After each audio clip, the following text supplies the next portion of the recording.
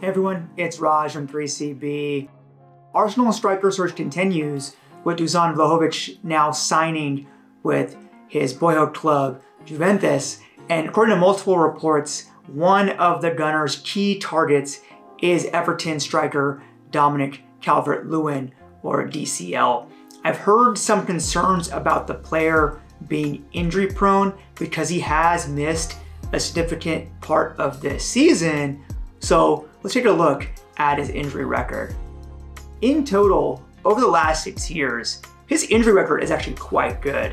Yes, he's picked up some injuries here and there, but you don't see any repeat soft tissue injuries that are the most concerning. And further, you can see prior to this season is that his games missed were actually dwindling. And then in 2019-2020, he didn't miss any games, which is actually quite impressive.